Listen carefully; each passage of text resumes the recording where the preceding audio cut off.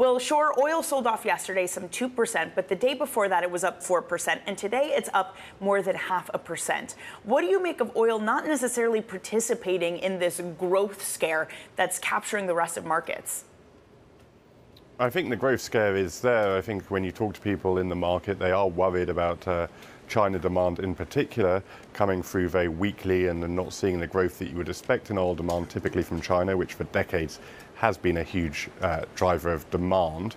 But I think what's different with oil is you have got these geopolitical tensions, worry about the potential for escalation in the crisis between Israel and Iran, and what that could potentially do to disrupt supply. Now, it hasn't impacted oil supply yet, and it would be a pretty extreme scenario that did interrupt oil supply. But it is a worry that's there for traders, and I think as you go into weekend, that's probably why people don't want to be too short.